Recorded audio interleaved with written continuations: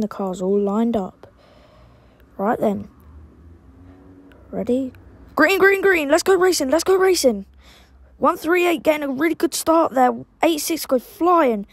138 first. 298 takes second place. Here they come round the track.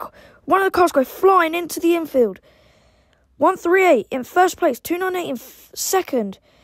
The Simpsons car in third. Here we go then. They're coming round the track. One more lap to go. Who's going to take the win? 138 takes the win with 298 in second. What a race that was. That car axle needs to be fixed.